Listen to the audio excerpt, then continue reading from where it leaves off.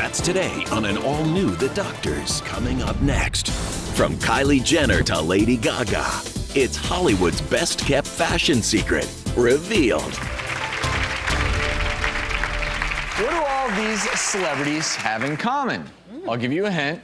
It's one of Hollywood's best-kept secrets. They're all wearing wigs.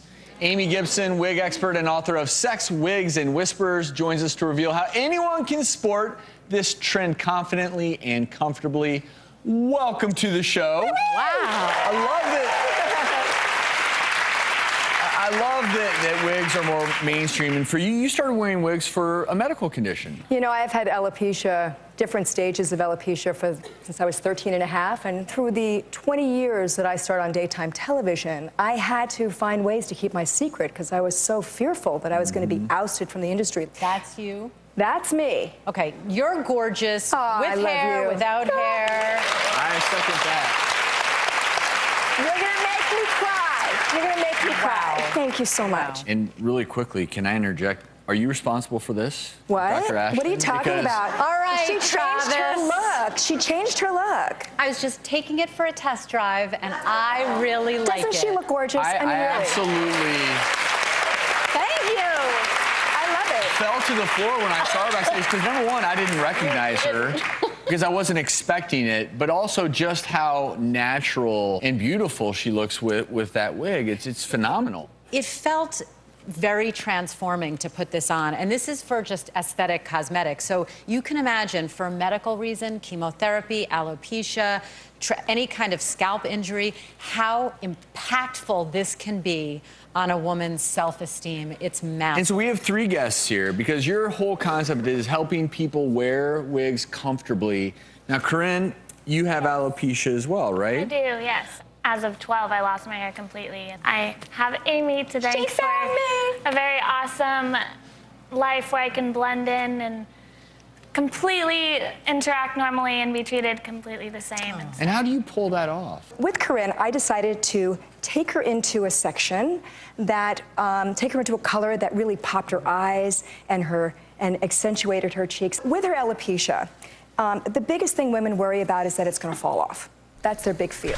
So there are two really good solutions for anybody that's going through hair loss or going through treatment from cancer. One is called the Milano Wig Grip. And this is just a little band that you wear under a wig, and it really secures it. The other thing is two-sided wig tape. And it's a little piece of tape, and you put it on just like you would with two-sided tape. You put it here, and here, and here, and here. Hello, doesn't move, okay? In fact, I jumped out of a plane 13,000 feet, going 125 miles an hour, with a wig only taped on, and that thing did not move. All right, okay? And that's an important point, because you don't want, obviously, you don't want your wig to fall off. Right. All right, so... Erin, you're also gorgeous. Thank you. So with Erin, I wanted to accentuate her jawline and her gorgeous coloring. So I thought blonde was it. How do you feel blonde? Oh, I love it. She rocks, she rocks. We switched. But here's what's important. There's something called baby hair that we cut in. And basically, what we do is we take the first layer of hair, and so basically if you cut into it and you keep on working on it, it will look like it does here, like little baby hair, because she has some hair loss from the back of the foreline. So that wig would actually work really well with her. Love it. Okay, this was a challenge because Melissa has hair this big. And my stylist, Kathleen, and I did something called the X.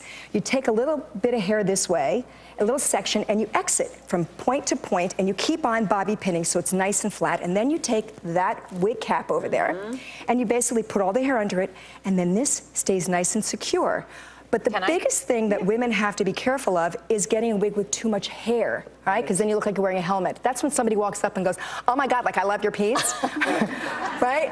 But what you want someone to say is, wow, what's different about you? So all these tips are in Sex, Wigs, and Whispers. And I think the most important tip that you've shared with me or anyone watching is, if you wear a wig, no one has to know, and there are now methods and methodologies that can work just for you, your look, your face, your color. You three ladies exemplify that. Thank you for joining us, Amy. I get that you're a guy and you get it. Absolutely. We'll be right back.